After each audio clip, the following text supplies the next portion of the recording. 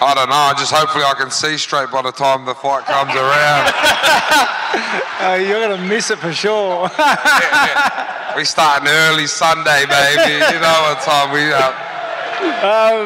Oh, mate, it's a hard test. It's a hard test. You could see the size difference when they paired up here after they were hydrated a little bit, that there's a quite significant muscle density advantage and height difference.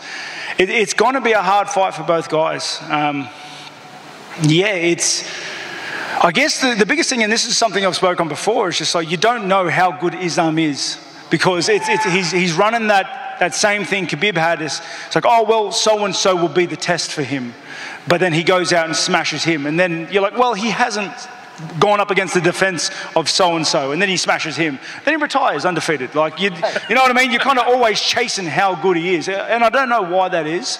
So I guess that's the biggest mystery mark of why it's hard to really give a clear, defining answer, because you don't know how good he is. So Volk in round one. So Volk in round one. Yeah. What the fuck was he going on about that whole time? All right, we're going to go back over here, and just so you know, we got about 5 minutes more with these athletes, so we'll try to clear out as many of these questions as humanly possible. Go ahead.